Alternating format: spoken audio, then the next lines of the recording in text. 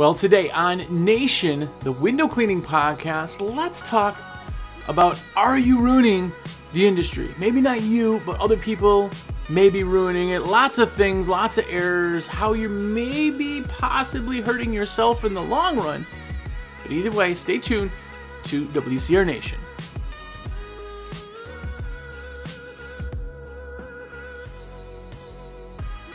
What's up, everybody?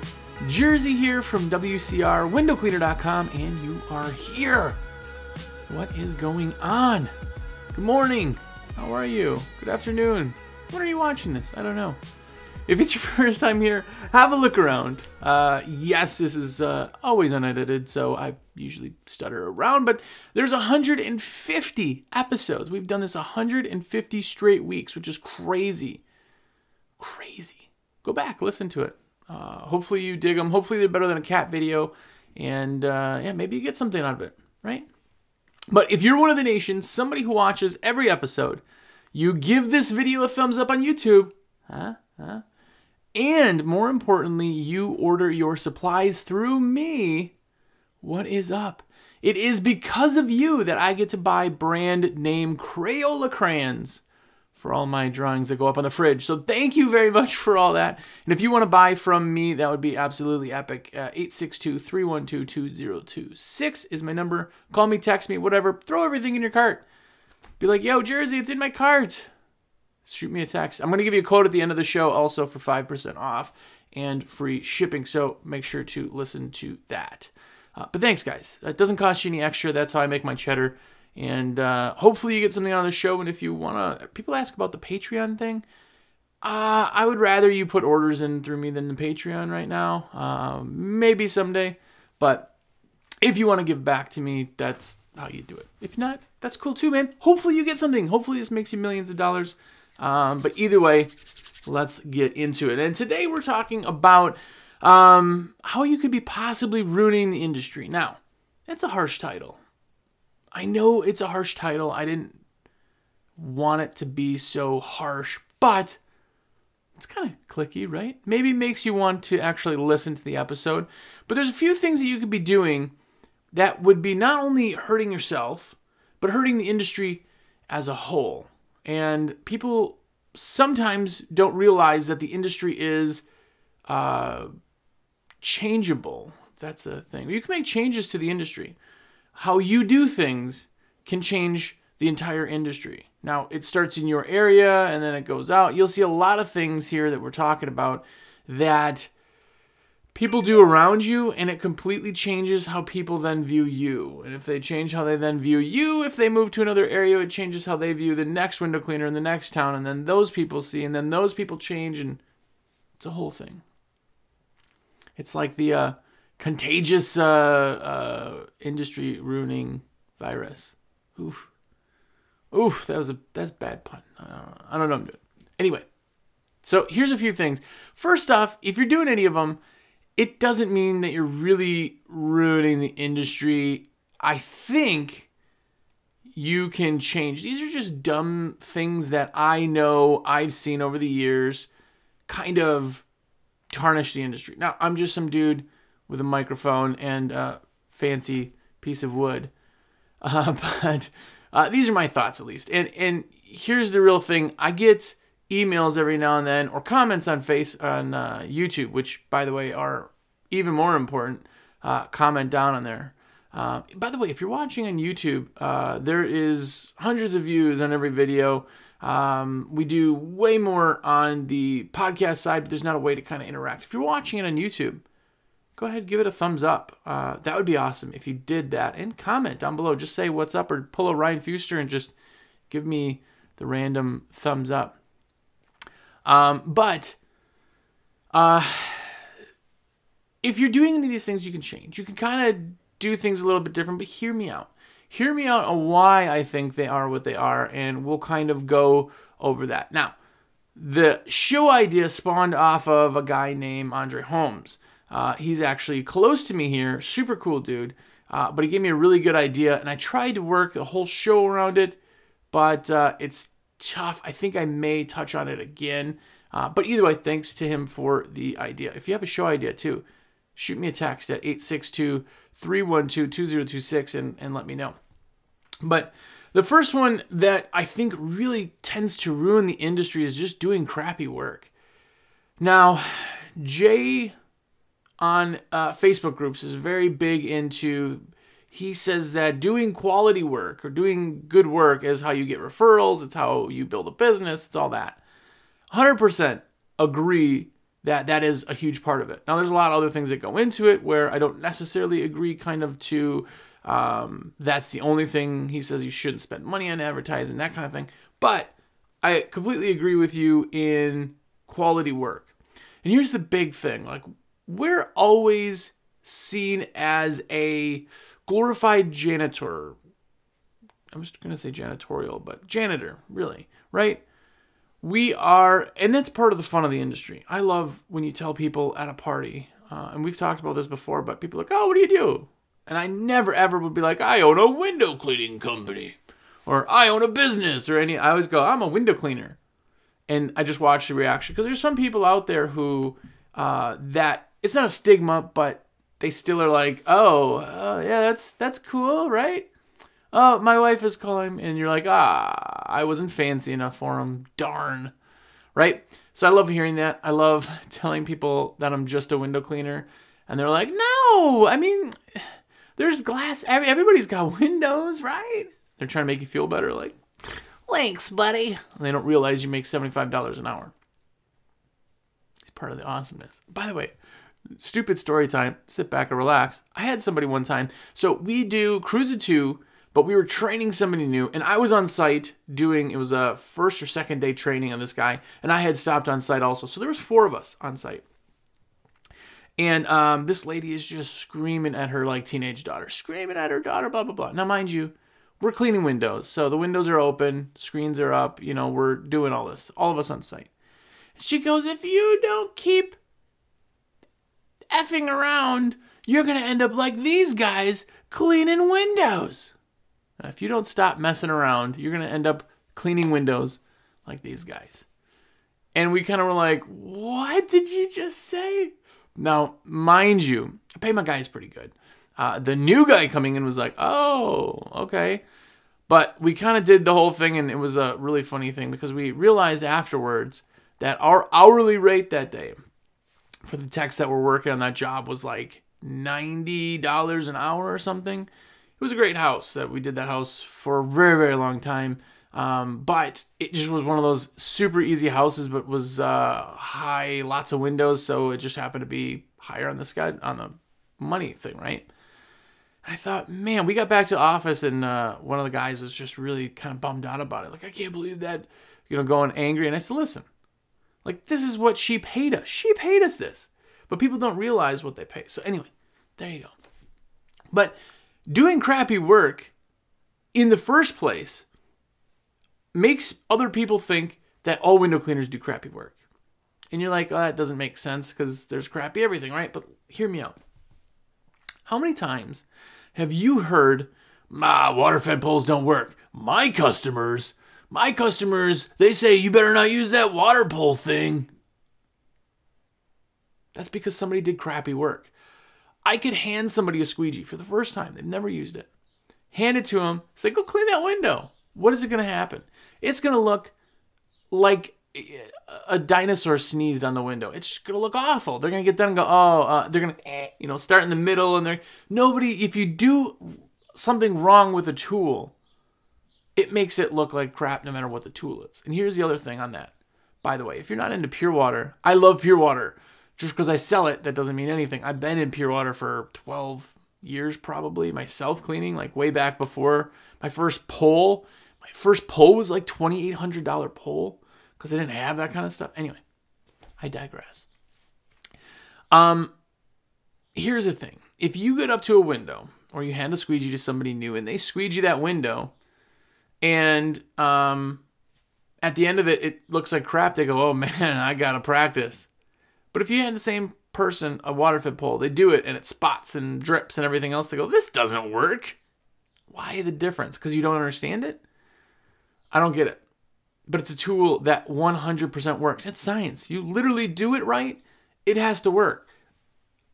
the pure water, if you scrub everything off the glass, you rinse properly, there's nothing in the water then to leave spots. You can't magically get spots if there's nothing there to leave spots. That's like putting no gas in your car and going, well, of course it's going to drive. It still will drive. No, it's science. It needs gas to run. Right? It's the same concept. But here's the thing.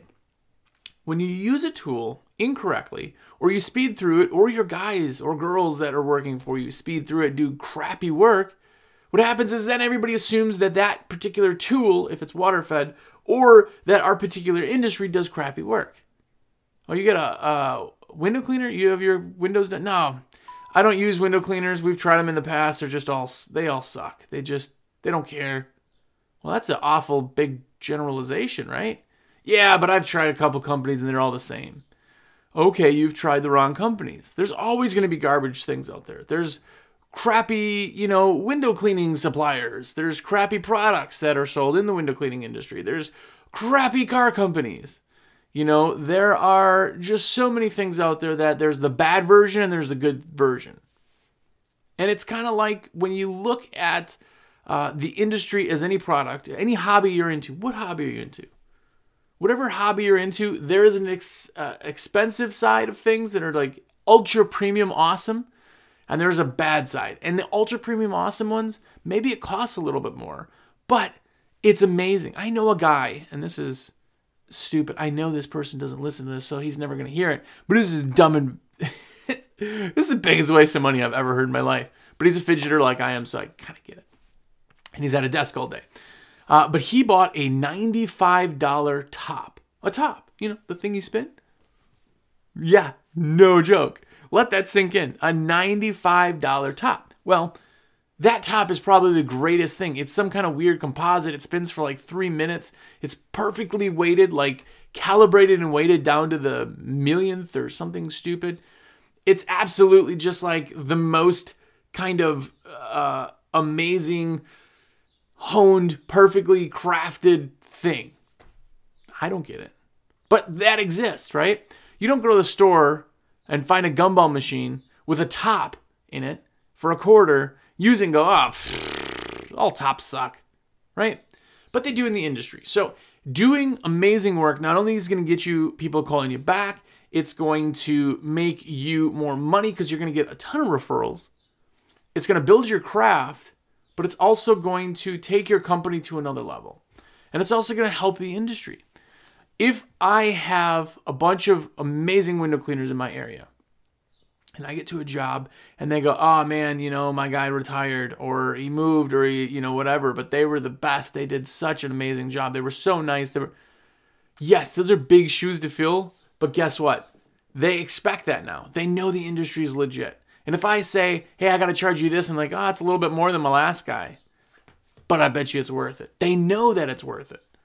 You affect price. You affect how we're looked at. You affect the need or the want. People like, I got to get a window cleaner. They do it so much better than I would. All that is affected by doing good work. By the way, if you're listening, I had to take a swig of coffee. Throw it super dry. Anyway, so it's the crappy work thing. Just do good work, and I'm telling you, it will help you all across the board. Do good work. It sounds stupid, I know, but you can affect an industry that way. Another one is charging more because the house is expensive. So if you go to do a job and the house is difficult and there's lots of windows, awesome. But if you're just charging certain areas of your town way more because they're in the richer part of town and you're not actually offering any more services, I find that morally wrong. And again, if that's what you do, I don't care. Either way, you can tell me I'm dumb in the comments there on YouTube, but it's your prerogative. Your company, whatever you do is right. But doing that screws up the industry in this way. If you charge more for a house when the next person goes to do it, say you no longer do their service or you stop that area or you retire or whatever, the next person who goes to that house and they get bid, they're going to come in and go, no, this is the price. And now those people are going to be, yeah, that price, and you're not going to do a good job for that price. We were charged way more for that. We had them for 5 years. They did a great job. Well, yeah, I do an amazing job. I'll do great, but this is the price. And I've had that before where I'm convincing somebody to pay me less to give me a shot. I've done that on 2 houses that I actually know of. And I would say, I know they charge you more, and I could charge you more for it if you want. And sometimes people, laugh, and sometimes people just get offended. But the big thing is that if a house is difficult, now we've all had houses, even smaller cookie cutter houses where you show up and you're like, whoa. I had a house with an addition on the back that the addition had 70-something windows, full panes. They put this greenhouse addition on the back of their 2-story house. So it was an entire house and a big giant greenhouse. And it was in a little normal neighborhood, cookie cutter neighborhood. So I'm going to have to charge those people 2 times or more than any other house. And that's just because of the work. But if you're just going in and saying, hey, this is a big house, I got to charge more, it's not super... It just can ruin the image inside the scope of the industry itself. Now, earning it is different. Don't get me wrong. Earning it is different. If the house is big and it needs to be charged, charge accordingly. Don't step over dollars and make pennies. But don't overcharge just because it's in a neighborhood. Because that kind of screws up. And I don't think that that's right anyway. But who am I? You're right no matter what you do. But that kind of puts on the same thing there. In charging more versus... Because you're not going to a low-income spot and going, oh, this is only $20 because, you're in a lower income. That doesn't... Just charge accordingly for your time of work and your difficulty letter. If something's a PITA, charge more. In that same side, there's another thing that is looking professional. Now, I talk about this all the time. I, right now, do not look professional because I'm sitting in my office, right? But it happens to be something that really does kind of break the industry down a little bit, is if there's guys out there who show up on a bicycle smoking a cigarette with a grocery bag full of towels. And everybody's got these guys out there. They show up, the bucket bobs, and they're, yeah, I'm here. We had a guy who was called the boob looker. We took a bunch of jobs from the guy, actually. It took at least probably 4 that I was told about. And he literally that was his nickname was the boob looker. And it was because he wouldn't talk to anybody. He would just stare at their chests, and he would be doing work and just staring. It was super creepy. Nobody liked this guy. But he was the guy who showed up. Sometimes he'd take the bus. Sometimes he'd take the bike. He would show up with an Aldi grocery bag, if you know what an Aldi is. Now, mind you, you have to pay for Aldi bags. They are 15 cents or something. But he'd show up with one of those, all his towels and tools. He'd show up to the restaurant, and he would just dump the bag out on a table and sift through the stuff and then start cleaning. That was literally what he did. Now, I am not hating on hustle. Never would I hate on hustle. But when you show up like that, and then the next company, we show up in uniforms, we have name tags and star systems, and we have tools that match, and we have our logos and everything we can, and our trucks look amazing and clean, and our techs don't smell like cigarettes and just look gross. Those people didn't even know that existed in the industry. They go, wow, man, I just thought this was... How many times? People are like, oh, I didn't even know window cleaning was a thing. I just thought it was bums on the street with the spray. That's because that's what they've seen. Showing up in a professional side, all of a sudden they look at it and go, oh gosh, yeah, I want you guys to do. You talk appropriately. You can conduct yourself right. Now all of a sudden they're not looking at price at all. They go, oh, well, that's why, this other guy was so cheap. He was just horrible what he did. Changing the ideas of what we are in the industry helps the entire industry. It helps the entire industry because then people know that a professional company, like any other company, exists. It's like when you tell somebody who's not in the industry, I'm going to the huge convention. It's a window cleaning and pressure washing convention. What? Yeah, it's in Atlanta. There's 2,000 people that show up. I didn't even know that was a thing. Yeah, of course you didn't, because that's not your worry. It's mine, right? I'm in the industry. The industry, again, has that kind of secretive side to it, which is kind of cool, I think. But it's the same thing. When you show up as a professional company and you have everything lined up, look at these guys that post on Facebook. Some of these guys are to the T. They are just so crystal clean cut. It's an entire professional operation. And people are like, wow, yeah, those guys. Like, that's the way the industry should be portrayed, because then nothing affects the price.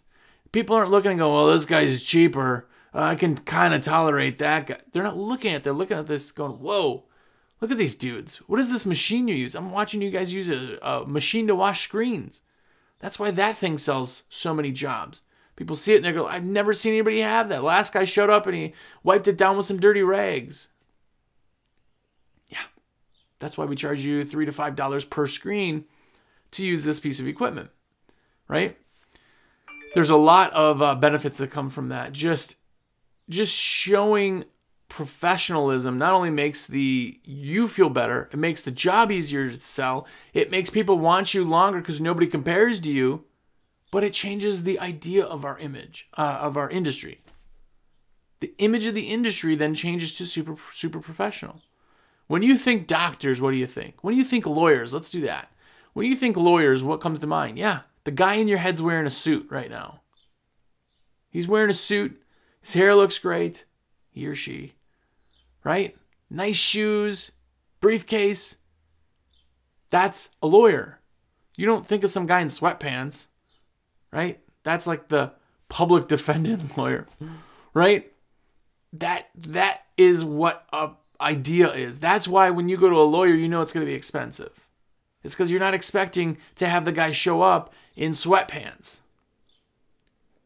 Change your professional, change the image of yourself, you change the image of the industry. And it differentiates you. So do that. Be better that way.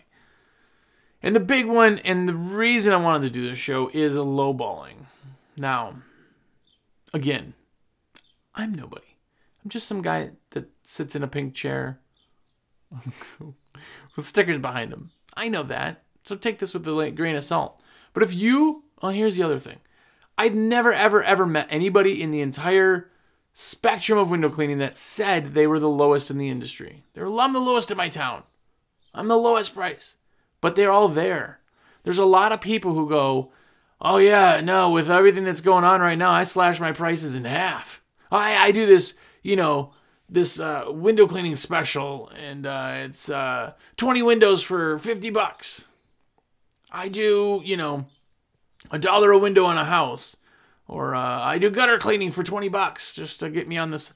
If you're doing that, not only are you leaving money on the table, you're ruining the idea anybody else can come in and charge a regular price. Here's the thing. You should, at minimum, and I don't care, your customers aren't different, your area is not different, right? You are at $65 an hour minimum. Let's say $60. You're at $60 a man hour minimum in window cleaning. If you're not there, your prices are too low. If you're not there, you're the low baller in the industry. I know guys who are making $25 an hour. Now, I'm not talking about cleaning for somebody else. Obviously, there has to be money trickle through the whole thing. But I'm saying production time, they're producing $25 hours. For $25 an hour, you're not running a business. You're working. You could go pick stuff off a shelf at Amazon for $20. You're losing. You're not building a healthy company at all. And the next guy who's going to inevitably take that job, because at $25 an hour, I can't see you growing much over that. The next guy's coming in at the normal rate at, say, $65, $75 an hour, man hour. And those people are going, whoa, no, my last guy charged me $112. You're trying to charge me $300. Yeah, no, I'm going to find some. Well, why did the other guy not finish? Why did the other guy not do your windows? Oh, he retired. Yeah, he retired and had nothing to sell. He wasn't building a company. He was just making beer money. Yeah, my last guy charged 3 times the cost. He charged me $90. You're trying to charge me $300. Why didn't you use that guy again? I can't get a hold of him. His phone is disconnected. You think? You think? So don't be a lowballer. Lowballers ruin the industry that way. Now, I'm not saying, okay, let's go, everybody get together and we need to raise prices. That's not only is that illegal, pretty sure, but that's not beneficial. We're not trying to, and this is the other thing. If you are a lowballer, don't take offense to that. But if you're somebody who charges way less than anybody else anywhere, you're the guy who then says, well, you guys charging $60 an hour, you're just ripping people off. You're just trying to make $1 billion and taking advantage of people. No, you're wrong. You're so absolutely wrong. Charge the right price once. Just charge the right price. You can spend the time you need to. You can have the tools you need to. How are you guys out there buying $5,000, or we'll go with the cheap one, $3,000 pure water systems and making $20 an hour? Why would anybody do that? Those are the guys that go to Lowe's and Home Depot to buy their squeegees. Oh, this one's only $10. It lasts me 6 months, but yeah, let me guess. You're the guy that charges $20 an hour. You can't be in business. You can't have insurance and trucks that look nice and logo on a letter. You know, a Polo cost me $20. That's nice. I buy, 20, 30 of them at a time so that we have them and I can change them out. Like, you can't do that at 20. You just can't. That's why CEOs of some companies too are making $1 million a year, and people are like, that's too much money. Not for what they're worth, not for what they're doing. What they bring to the table is something that nobody else can bring to the table. That's you. You have to be that. Raise your prices if you're low. The other thing is, if you're going to go out there and you're selling only on price, you're only ever going to get people who are interested in price. And if somebody's only interested in price, guess what? The next lowballer comes by and goes, well, this guy here, John Doe, is doing it for $25 an hour. I'll do it for $20 an hour. Well, if this other guy, John Doe number 2, is doing it for $20 an hour, I got to be at $15 an hour. You're racing to the bottom. Never. Now, when you're new in business, this is a very hard concept because you want to close 100%. But if I ever get to a place and somebody says, oh, my last guy only charged me $100. You're trying to charge me $300. You get that because there's people out in the industry. I always say, why did you not go with them again? And as soon as I say that, the answer is what makes them go, oh. Right? And I just ask it as a question. Well, I'm sorry, our prices are where they are, having full insurance coverage and having the best state-of-the-art equipment is kind of what we pride ourselves in for a company. And we do have to charge more, but I'm telling you we're worth it, and here's why. I throw it out there. You got to put the price out there. If price is what you talk about, McDonald's sells a burger for $1. Guess how they advertise that? They don't advertise a McDonald's cheeseburger. This beautifully crafted, delicious burger is absolutely mouth-watering, culinary, delicious. No. They go, get a burger for only $1. Because that's what they're selling it on. When you sell on price, you don't expect quality because you know you're not getting it. When you buy a burger for $1, you know you're getting $1 burger. $1's worth of burger, right? Now, if you go to a steakhouse, and that steakhouse has a picture, 100% ground prime rib with a truffle oil and a fresh baked today brioche bun with an aioli mayo. I've just described the burger. I didn't tell you how much it cost. All that stuff I'm telling you, fresh, hand-picked tomatoes. And when you go through all that, you're saying, here's where I want your attention to be. It's not on price. If people talk about their fries, the cheapest thing in the world to make, these are hand-cut French fries. Toasted to fried to a golden brown, salted to perfection with natural sea salt. They want you to look at that and go, wow, those are good fries. I got to have those. If they say, get a thing of fries for $1, Well, then you don't go, man, those are so good, I need to have them. You go, wow, that's cheap. I should have fries. It's only $1. There's a difference in how you put that out there. And that's where these lowballers come out. They just come out there and all they do, and especially now, you're going to see a lot of it right now, is people who are just focused on that price because that's the thing that the reason they think this is coming back. I had somebody else say that they are lowering their prices all across the board, 20%, because that's how they're going to get back into the market. No. If it's not in somebody's brain, don't lowball. It's not going to get back in their brain. Don't be a lowballer. Either way, I know you're doing epic. I know you're doing awesome. I know your company is going to do amazing. Hopefully everything in your world is getting better with everything that's going on.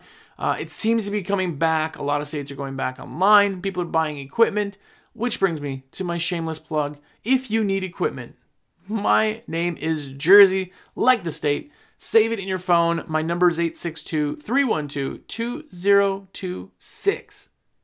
862-312-2026. Did you save it? That's awesome. Let me know when and where, what. Just let me know when you need something. Shoot me a text. I love when people put it all in their cart too and then be like, yo, Jersey, it's in my cart. My cart ending in 1234. My address is the same. Those are awesome because you know what? They did everything and they took the time to let me put that in. And it means a lot. I mean, guys, really, the people who put the orders in through me, every order, it's amazing. That's literally how I live. So thank you guys. The code for today, by the way, is, let's do EPIC. EPIC is the code this week because I didn't write one down to have anything to do with the episode, but this week's code is EPIC. If you shoot me a text, call me, email me, whatever, and say the code EPIC, you'll get 5% off and free shipping. Now, mind you, I want to bring this up too because some people think that this is different, but I can't. We're not adding discounts on top of discounts on top of discounts. If something's on sale, I can't give you a discount on the sale price. And if, you know, you have other discounts or something, then that's not the thing. But I still would love to put it in, even if there's anything I can do for you, so let me know. Anyway, whatever. I'm rambling. Have a great week. Go out there and kill it. Don't ruin the industry, which I know you're not. But most importantly, go out there and be epic.